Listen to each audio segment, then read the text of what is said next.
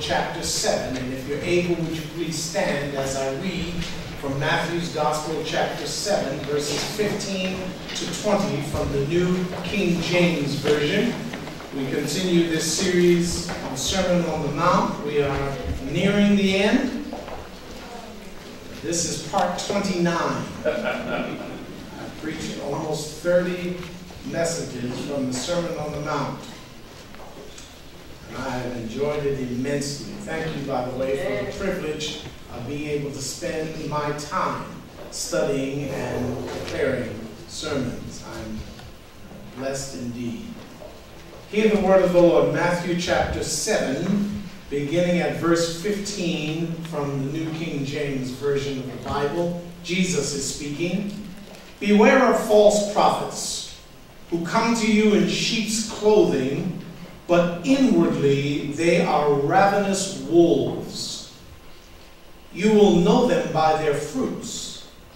Do men gather grapes from thorn bushes or figs from thistles? Even so, every good tree bears good fruit, but a bad tree bears bad fruit.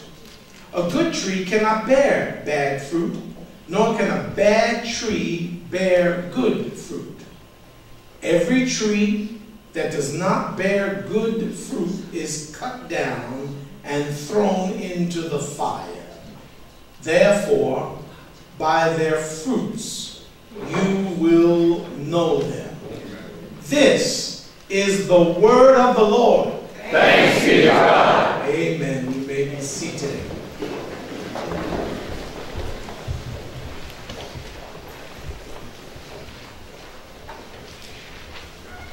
I'm so afraid I won't remember to do this, so just pardon me for just before I preach the sermon. I see in the congregation my good friend Robert Benson and his wife Lynn. He is the pastor of the Southwest Christian Fellowship Church. I think that's right. Is that right? Southwest Christian Fellowship Church at 645 Grant Street. And he is a great pastor. They're a great fellowship of folks, and we have enjoyed getting to know Pastor Benson. Their service is not until 2 o'clock in the afternoon, so he's free to sometimes bounce around and hear other pastors. I have gone down there at 2 o'clock in the afternoon to hear him and to fellowship with them, and it's just great to see you, my brother and sister. Now, Papa God, may we receive your word with gladness. Amen. Amen. I would like to report that there are no more false prophets. They are gone. After Jesus condemned them and delivered a warning, they have now disappeared from the earth. Not so. They are still with us. It grieves my heart. I told you that I'm not a great fan of Christian television, and one of the reasons is because there are so many hucksters and ill-prepared men and women who simply have enough money to buy airtime, but they're not saying anything. And they're saying it quite loudly. That is what they're not saying. And spending more time begging for money than preaching the word of God. Jesus might call them false prophets. In fact, I started to call some of them out by name as part of this sermon, and I decided not to do that. But this word describing false prophets, you'll know the first part of this word. In fact, you'll know both parts of this compound word. The Greek word is pseudo-prophetis. And you know pseudo, false. This word is used only 11 times in the entire Bible, and every time it is used, some words are variously translated. Every time this word is used, it means false prophet. Every time. Every one of the 11 instances, it means false prophets. And the problem with false prophets, according to this text, and I want you to come here and look at it with me. The problem with these false prophets is that their externals and their internals don't match. Now look at it here in verse 15. Beware of false prophets who come to you. Here's the external. They come to you in sheep's clothing. Sheep's clothing suggests softness, suggests maybe submission. Sheep, gentle, soft creatures. The internal has violence attached to it. Inside, they're like ravenous wolves. I've never had a pet wolf. I've had some exotic pets. I've never had a pet wolf, but wolves are not known for licking your face and laying their head in your lap while you watch television. Wolves are vicious animals. Outside, the dressing is rather wonderful. Sheep's clothing. Inside, violence. The consuming of others. That's the problem with these false prophets. The window dressing is beautiful. The window dressing is soft. The window dressing suggests submission and sheep-like gentleness. Inside, they are full of violence and are like wolves that tear other creatures apart. 2 Corinthians chapter 11, verses 13 to 15. Listen to it. For such are false prophets, deceitful workers, transforming themselves into apostles of Christ. And no wonder, for Satan himself transforms himself into an angel of light. Therefore, it is no great thing if his ministers also transform themselves into ministers of righteousness, whose end will be according to their work. Do you hear it? Yes. Satan himself, sheep's clothing, inside like a ravenous wolf. So here's the question. Since these false prophets are so good at disguising themselves, we might ask the question, how would I know the authentic from the pseudo? That's a legitimate question. Since these false prophets dress like sheep, and you could mistake them for being one of us, how would I know a false prophet from a true prophet? I offer two answers. One directly from the text, and one from the larger context of Scripture. First, from the text. You will know the authentic from the pseudo by their fruits. That's all in verses 16 to 20. You will know them by their fruits. But Pastor, we're not supposed to be judging people. No, you're permitted to judge. We went over chapter 7, beginning at the first verse, and it does not mean what people think it means, that we may not pass judgment on a person, that we may not call things what they are. Doesn't mean that at all. No, you can look at a person's fruit and you can make a determination. Now, if you call yourself a true prophet, you can use the language, but I'm not seeing the fruit of a prophetic life. You call yourself a believer. I'm not seeing any fruit of that. You say you're a Christian. I'm not seeing any Christian fruit hanging from the branches of your life. You'll know them by their fruit. Listen to 2 Peter chapter 2, verse 1. You might even put this in your notes. This is a good verse. But there are also false prophets among the people, even as there will be false teachers among you, who will secretly bring in destructive heresies, even denying the Lord who bought them, and bring on themselves swift destruction. You hear it? false prophets have no fruit.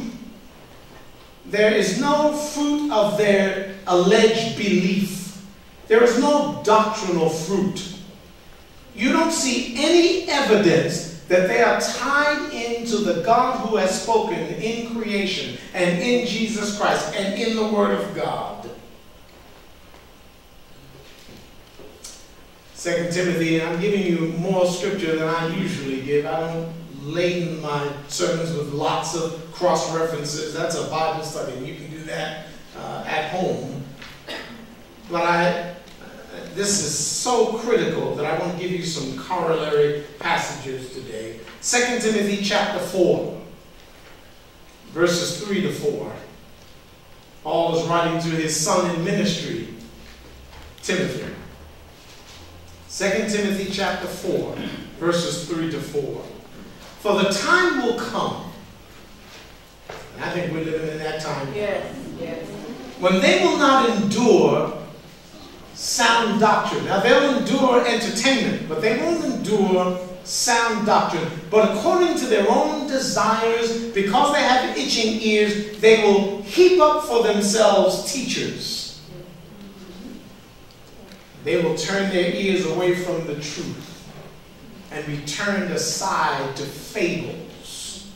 Hey, Pastor, how will we know the authentic from the pseudo? Glad you asked. How do I know a false prophet from a real prophet? By their fruit. And part of that fruit is doctrinal. Part of that fruit is proclamatory. What are they saying? Give you one more corollary passage. I read this, reread this. It's a passage I've known, as many of you have, for years. But I read this passage with great freshness this week as I connected it with Matthew 7.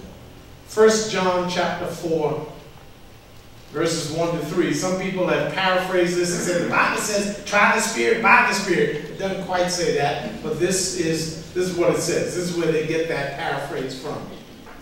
Beloved, do not believe every spirit, but test the spirits, whether they are of God, because many false prophets have gone out into the world. I might add, and have gone on television, and have gone on radio. yes.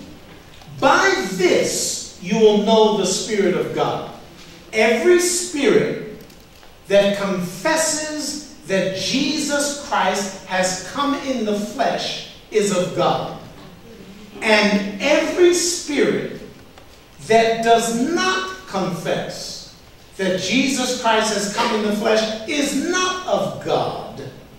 And this is the spirit of the Antichrist, which you've heard was coming and is now already in the world.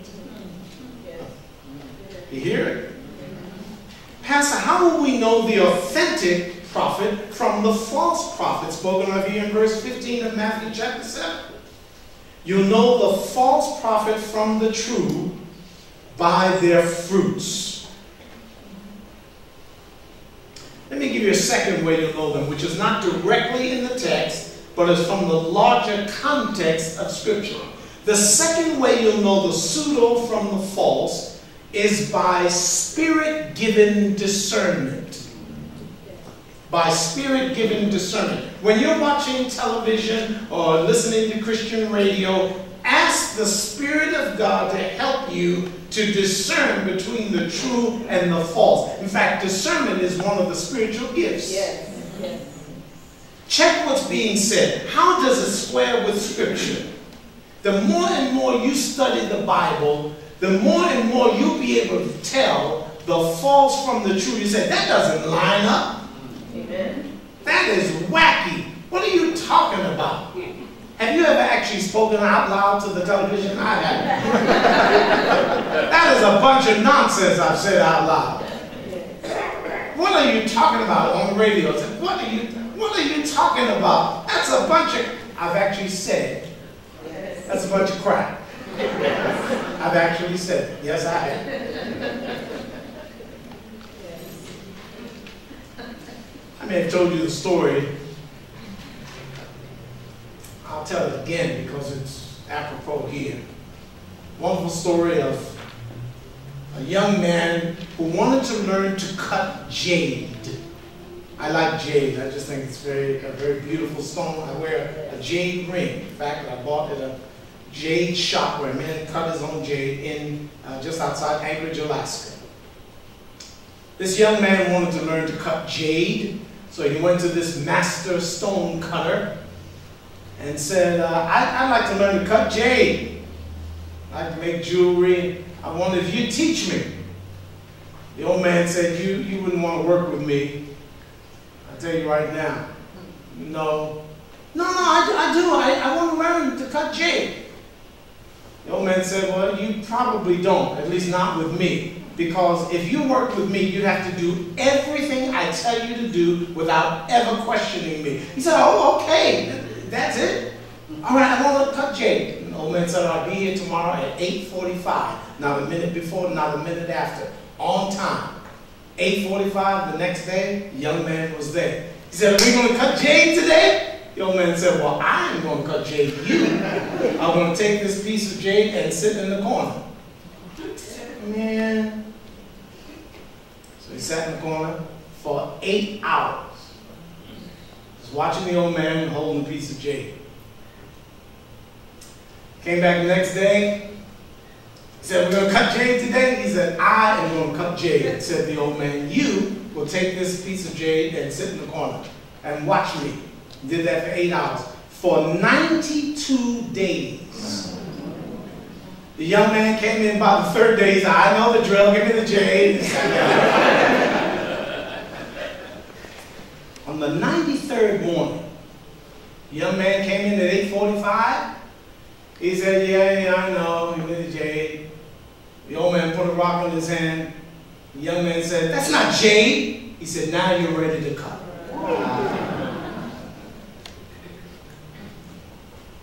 I want you to hold this word so often.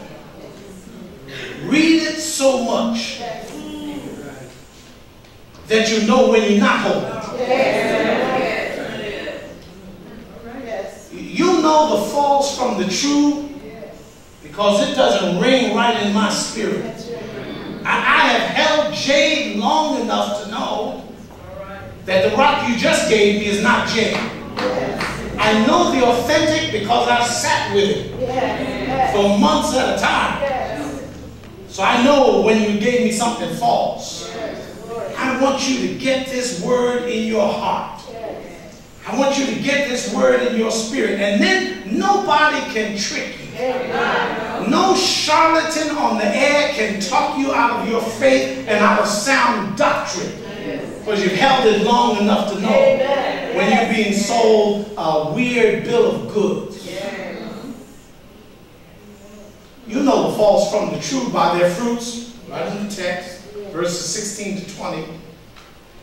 And you know the false from the true by spirit-given discernment. Our neighbor, just a mile down Panola Road, Dr. Kerwin B. Lee, told me that he named the church that he founded, the Berean Christian Church, because of what was said of the believers in the city of Berea in the book of Acts. Do you remember that passage? It's a wonderful passage. If you don't know the story of what was said about the Bereans, let me just remind you of it. It's in Acts 17:10.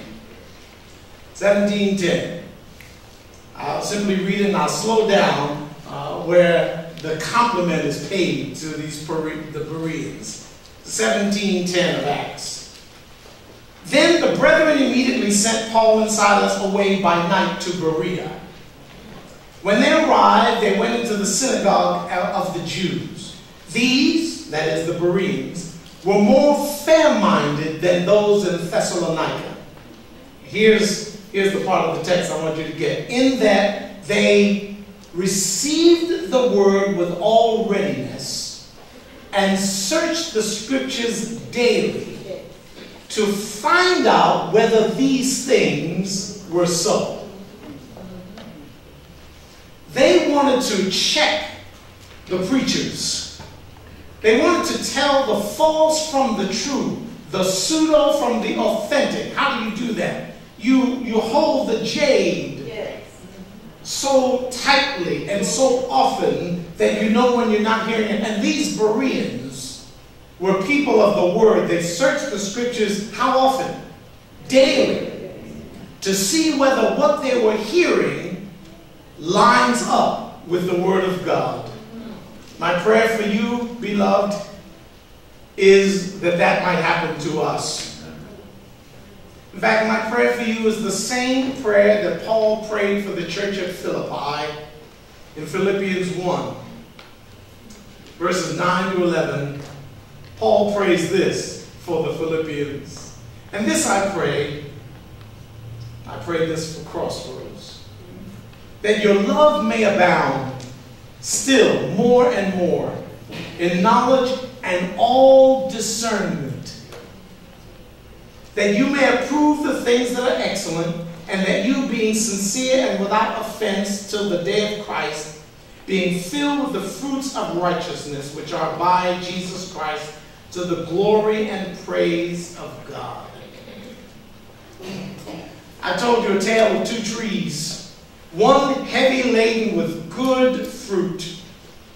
The other does not bear good fruit, but is full of deceit.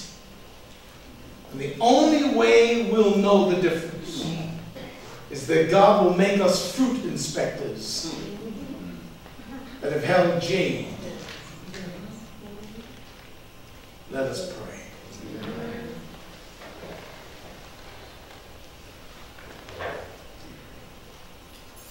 Oh God, we have heard your warning. We profess that sometimes we are more interested in being entertained than informed. We repent of such a sick desire. And pray that you would give us such a hunger and thirst for truth and righteousness that we will immerse ourselves in your word. We pray for new believers, for those who are young in their faith, and pray that the false teachers would not have their attention. I pray that you'd let them down by your Spirit into the deepest wells of teaching and preaching and study, that they may know you sure enough, and may know and love your word, and search the scriptures daily to see whether I'm telling the truth, and the other teachers to which they give their attention are telling the truth. May we align ourselves with your will revealed in your word. Deliver us, we pray, from the pseudo-propheties. May they not get any of our resources. May they get none of our attention.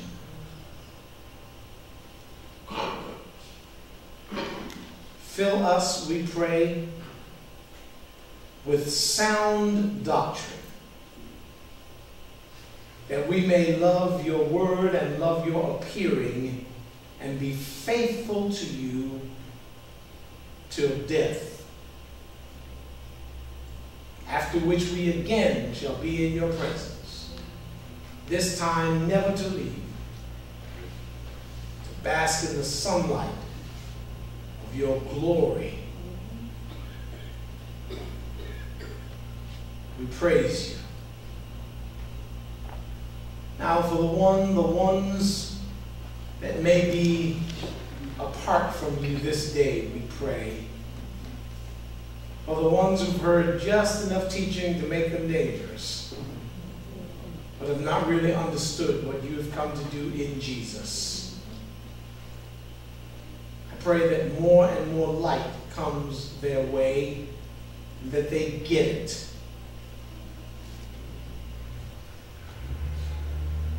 That your love in Jesus Christ will be received by them, that sin will be repented of, that your Son might be embraced as only Lord and Master and Savior.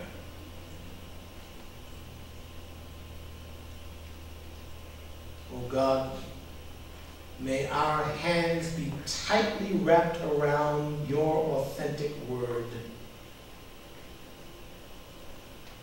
like a beginning stone cutter with his hand wrapped around jade. Grant that it may be so, O sovereign Lord. While every head is bowed, just before we end this time of prayer, sir, madam, you may be here today and say, Pastor Farmer, I finally connected the dots. I have been listening to way out there proclaimers. I think they're false prophets according to this text, and I need to come to the true God who has revealed himself in Jesus Christ. Pastor Farmer, I'd like to chat with someone about how I may begin this new life, marked by Spirit-given discernment.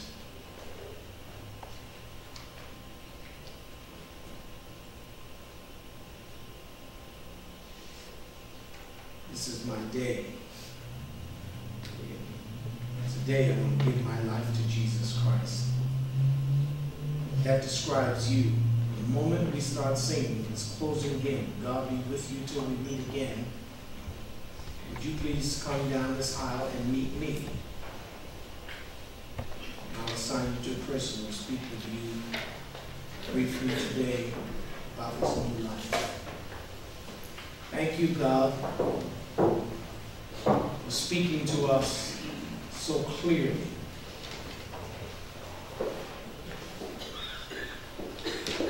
We worship you, give you thanks. Thank you for Jesus, the way, the truth, and the life. May we be fruit-bearing trees in your kingdom. In the name of the Father, and of the Son, and of the Holy Spirit, we pray. Amen. Amen.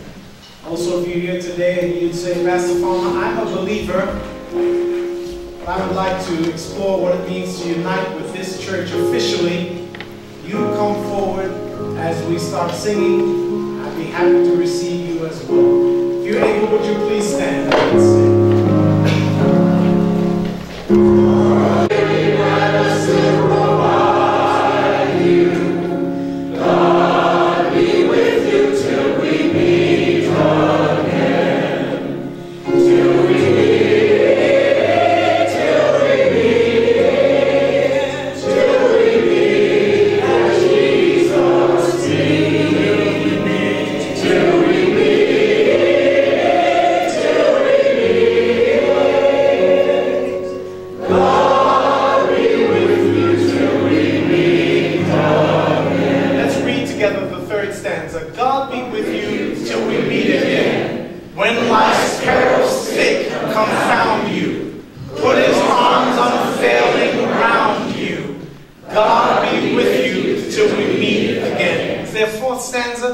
Let's repeat the fourth stanza together, and then we'll sing the refrain. God be with you till we meet again. Keep love's banner flowing o'er you. Smite death's threatening wave before you. God be with you till we meet again. Till we meet. Till we meet at Jesus.